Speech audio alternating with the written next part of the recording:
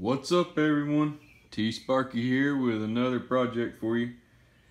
Today we're going to be making some roof rack bars for the camper top on my truck. So these are going to be the bars that go from left to right, from track to track, and that you'll be able to put stuff on top of your camper top. So yeah, I could buy some bars. They make them aftermarket for my truck, and they're like 60 or 70 bucks. I haven't looked at them in a while, but they're pretty expensive. So I decided to make a pair instead. So what we have is a 10-foot piece of unistrut, and you can find this at your hardware store. This is the thinner one though. They make one that's thicker this way. I bought the thin one because I wanted it to be kind of low profile, and it's lighter weight. The thicker one's quite a bit heavier. So like I said, this is a 10-foot piece. I'm going to cut this thing with an angle grinder right smack in the middle, so I'll have two 5-foot sections. And another reason why I chose to use this unistrut as roof rack bars is because, see, it has all these holes through it.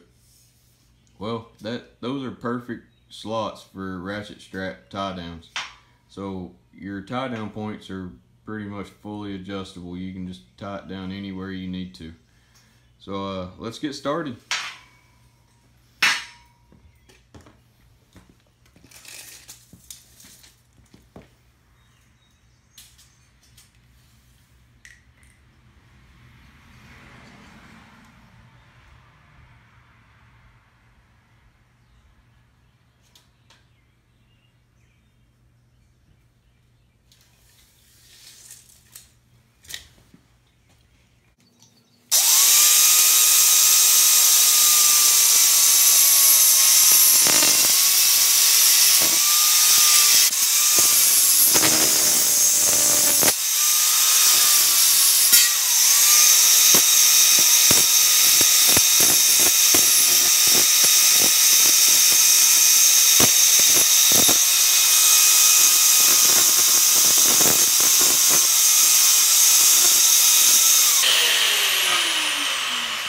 Alright, now we'll take a file and clean these up a little better.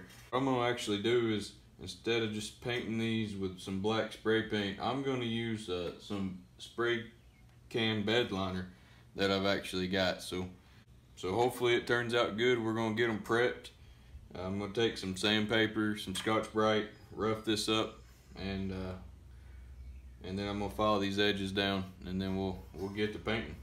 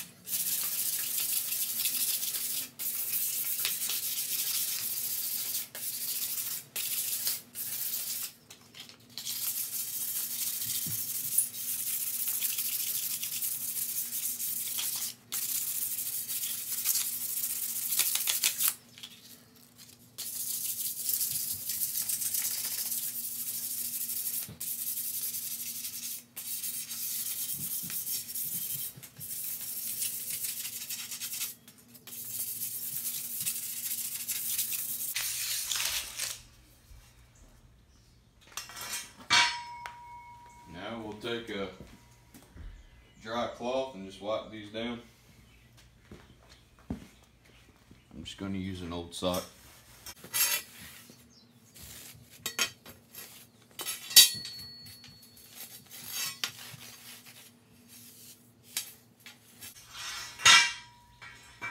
Alright, now don't skip out on prepping these things. Scuffing this up is going to help that bed liner stick to this thing way better than if you didn't prep it. So take the time, scuff it up real good. Be sure you got all the burrs off of the edges, and let's get to spraying this bed liner.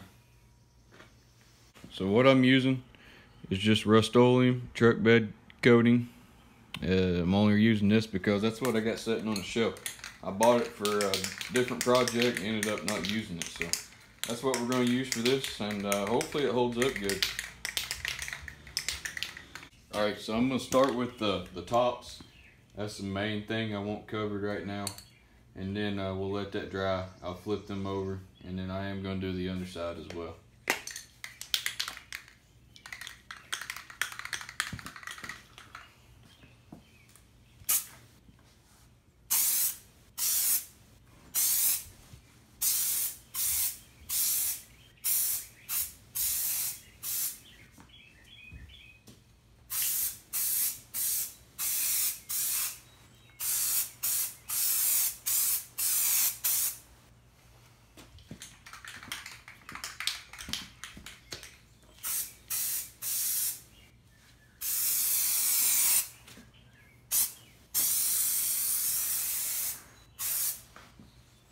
So that's our first coat. It's real light.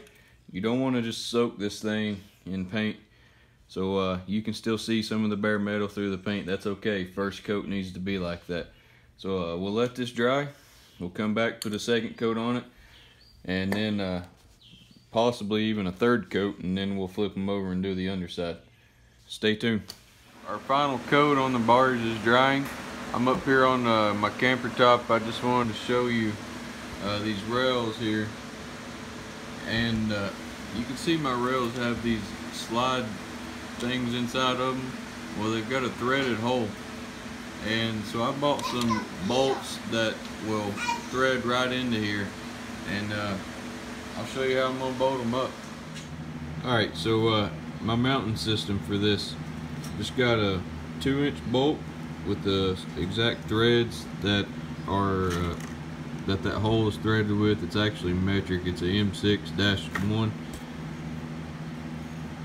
I've got a washer on the outside. I put a washer on the inside, and then I had to put a smaller washer just because the hole was big on this washer. And then I've got a nylon nut. I hope you can see that. Now I just tightened this nylon nut down. Now I tightened it down, but I didn't tighten it too tight because I've still got to turn this bolt to thread it in to my roof on my camper top. So it still needs to be able to spin, but it needs to spin snugly. I'm gonna get it installed, and then I'll show you what it looks like. So I've got it mounted. I hope you can see how it goes through and into that little sliding mechanism there with the threaded hole. It's got just a little bit of overhang. I still have clearance. It's not hitting the camper top, and that's about as low profile as you can go. And I did the same thing to this side, and you can see I'm pushing down pretty hard, as hard as I can at this angle, and this thing is just barely flexing. This unistrut's some strong stuff. And now I just gotta do the front up here. I'll put it on, and then I'll show you all how you can just strap stuff down and what it looks like when it's done. So we got them installed, both the front and rear. I went ahead and sprayed my screws and washers with the bed liner as well. I just threw some cardboard under it and gave it a quick spray on all of them. And it looks good. It turned out how I wanted. Hopefully it works good. I'll be putting my kayak on here soon, so I'll take a video on how I do that and how I strap it down. And so like and subscribe.